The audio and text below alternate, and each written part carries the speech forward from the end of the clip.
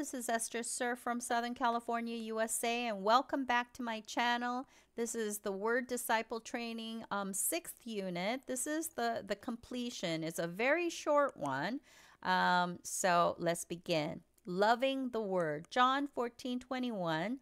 Those who accept my commandments and obey them are the ones who love me. And because they love me, my Father will love them, and I will love them and reveal myself to each of them. Who loves the Lord? The people who listen to God's word, learn God's word and his commandments, and follow them. These are the people that love the Lord. What kind of treatment will such a man receive? It says in verse 21 that because they love me, meaning Jesus Christ, my Father, God, will love them, and I will love them and reveal myself to each of them. By loving God's word, God is going to teach them more about Jesus, more about the secrets, more about the blessings, more about the kingdom, and more about God. So by learning and just, your starting point of the Bible is that you cannot believe, but you have a desire, you're searching. I don't know where you are, but you can start out by asking, if you're real, if you are there, then show yourself to me. Start out with their prayer. That is an honest prayer. And I believe truly that God is going to reveal himself to you. How did you distinguish between those who listen to and do the word and those who do not? What self-blessed have you had? So what kind of blessings are you? Rich? Are you extremely smart? If you're extremely smart, most likely you're not going to listen to my channel. You're probably going through and you know so much that you're going to be able to come out with the answers. You may have read so many books and so forth.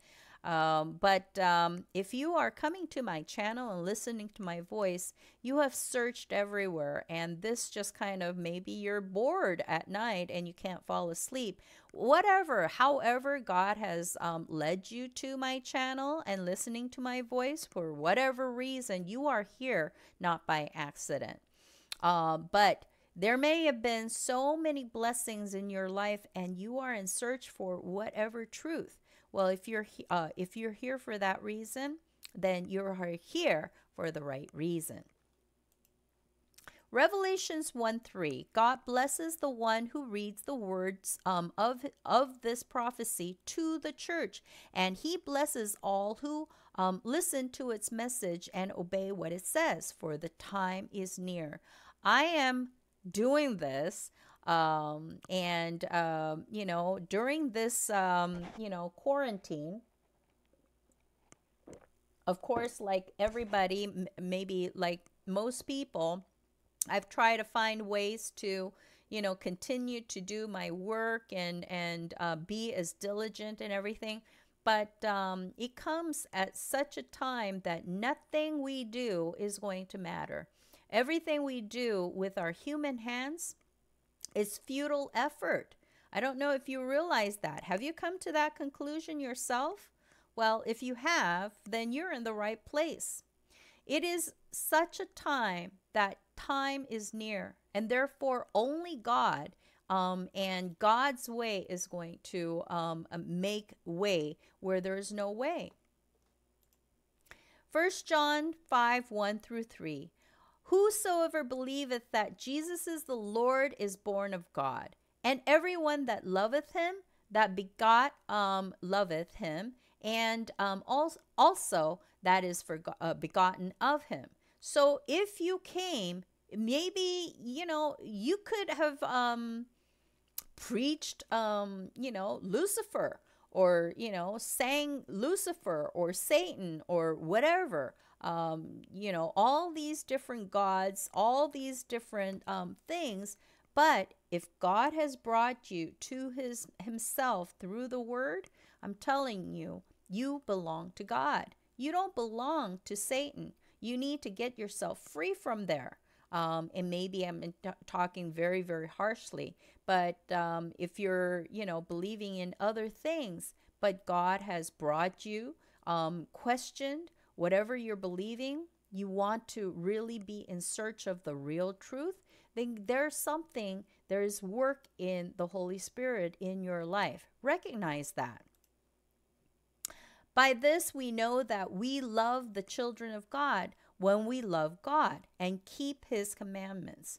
There are many, many people out there that I am praying every single day that those people are going to some way, somehow be connected to the word. We may not know each other. We may never be able to get to know each other. But if you are going to come to the truth, by whatever effort that I put out there for you, then God has done that. He takes the glory. For this is the love of God, that we keep his commandments, and his commandments are not grievous. And that is definitely what I am praying for. How do I know if God loves me?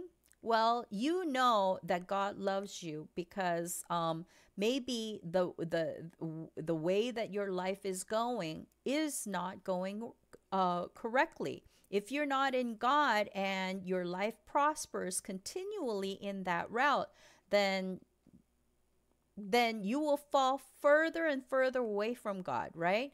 Verse 2 says, by this we know that we love the children of God, when we love God and keep his commandments. The way we know that we love God is by keeping his commandments. How do we love God? We keep his commandments. Are God's commandments heavy? Yeah, it isn't easy.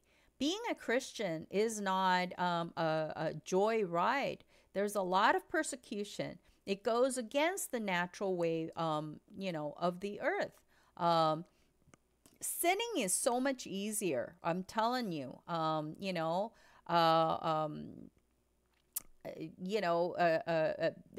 Cursing the people that has wronged you, that is so much easier than forgiving them. And forget about forgiving them. To love those people that are your enemies, these are heavy. So God's commandments are very, very heavy. And yet, the way we love God is by keeping his commands. Matthew 11:30, for my yoke is easy to bear, and the burden I give you is light. Well, this is the reason why we need to have the Holy Spirit, because when the Holy Spirit is in us, when we have been baptized by the Holy Spirit, then his yoke is easy to bear, and the burden is light.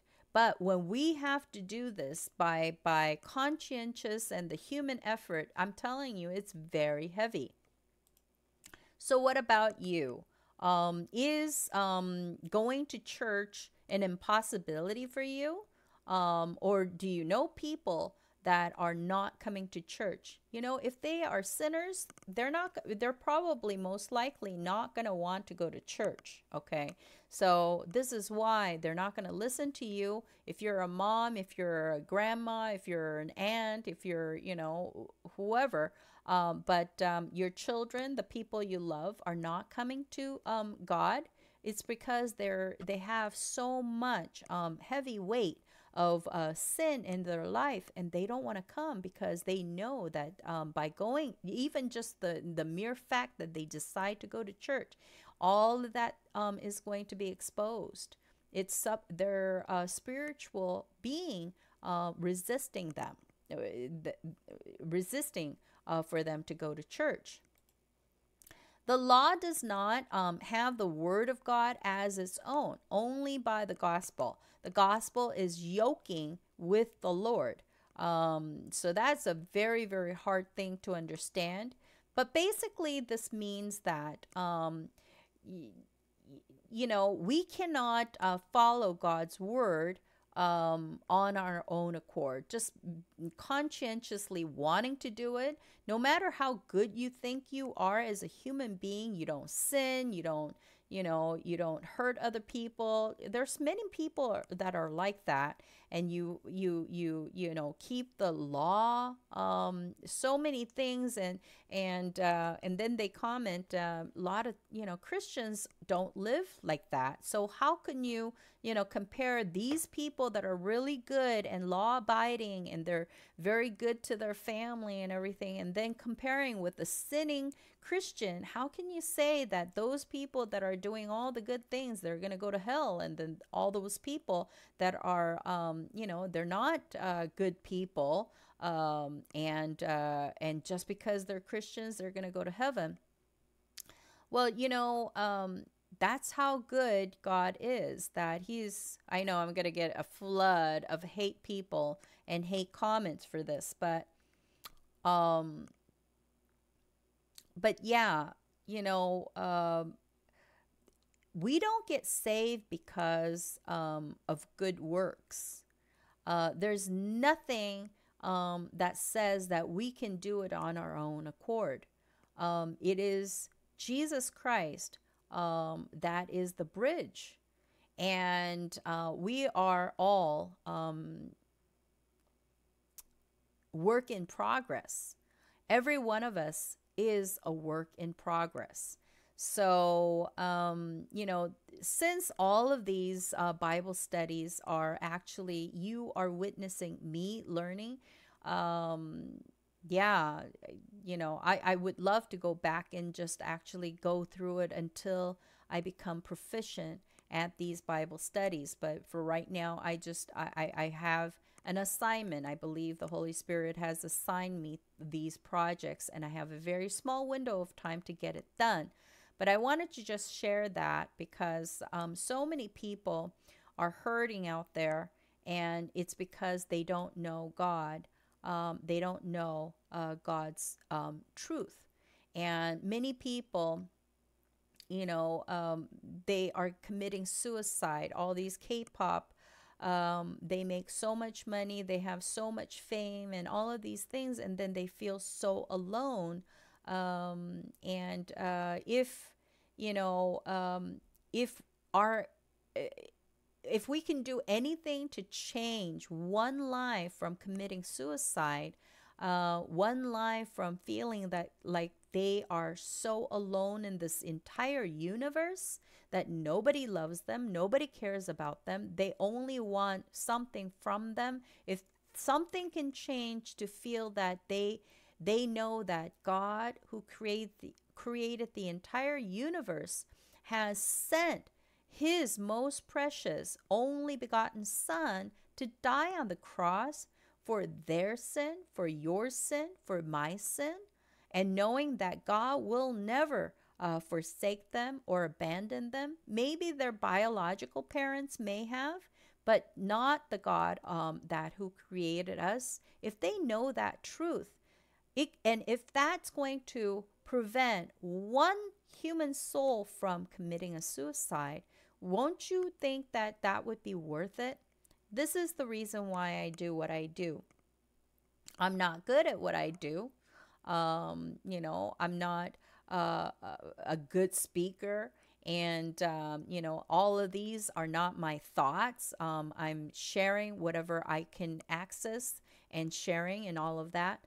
But I really wanted to reach out to that one soul that God has assigned me to prevent from, causing a separation for all eternity. And I hope that this is going to compel you to do the same. And if you can, if you feel that you are a hard worker, but you want to do something to give back to the kingdom of God, to the body of Christ, anything, anyone can be used by God. You know that? The weakest of the weak is going to be used for the glory of God. So I want to reach out to you, and hopefully it would move your hearts to be able to, participate in a movement at this day and age. Anyways, thank you so much for attending the scripture, the word disciple training, and come back for the other series. Thank you so much, and God bless.